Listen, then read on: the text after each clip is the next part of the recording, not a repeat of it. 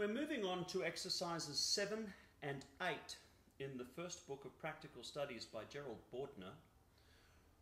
This is the point in the book where Mr. Bordner adds the extra complexity of dynamics, or louds and softs. We call them in music dynamics. What you'll see in letters from the alphabet underneath the music are things like the letter P, which stands for the Italian word piano, which means softly, MF, which stands for the Italian word mezzo forte, or medium loud, and F, which stands for forte, which is quite loud. Remembering that whenever we're playing loud on the trombone, we are still making music and trying to play beautifully with a lovely tone.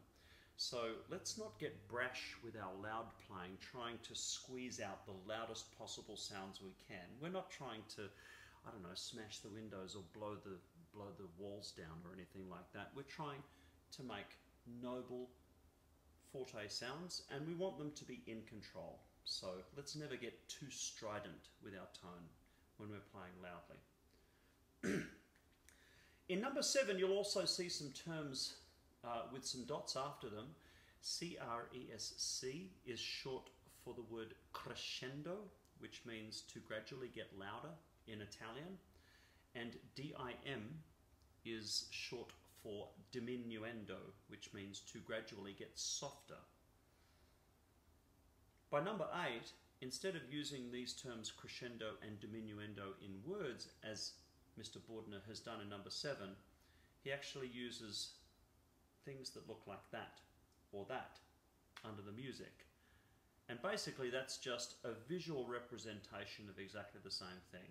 This one here would be going from soft, the smallest point, to loud, the biggest point. So that would be a crescendo. And this one, from the biggest point, loud, gradually getting to the smallest point, soft. That would be a gradual diminuendo. So let's get started. Of course, I'll give you a tuning note, as I always do. Here is a B flat at the top of the bass clef stave.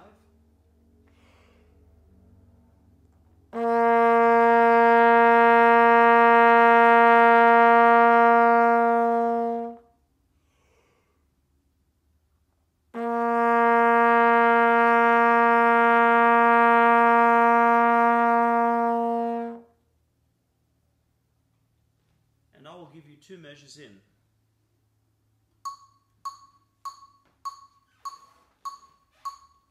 Hold on just 1 second though, before we start.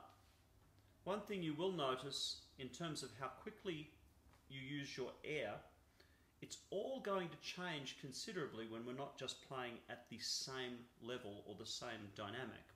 When we're starting to change dynamics, all of a sudden we'll be using our air more quickly or more slowly, which is going to affect the places that we breathe. Still try to breathe in musically appropriate places relative to the music in front of you, but of course you might have to make some pretty quick decisions so that you can continue to play. If the music is getting louder, you'll be using air fairly quickly, and if the music is softer, you'll be using air a little bit more slowly. Try to take all of that in consideration. That's part of the challenge of playing dynamics. That's why Mr. Bordner has them in the book here. So here we go. Here's exercise 7 with 2 measures in for nothing.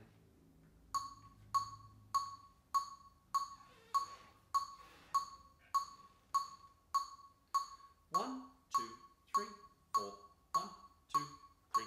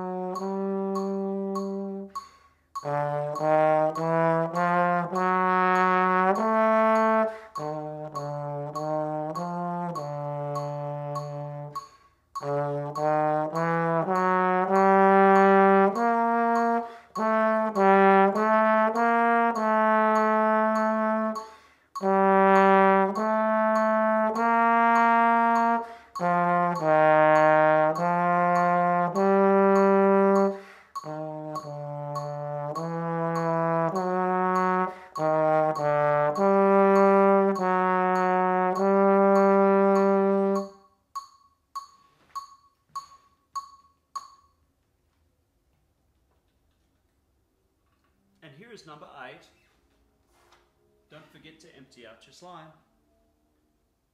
2 measures in, as always.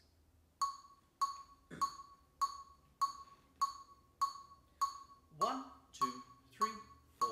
1, 2, 3.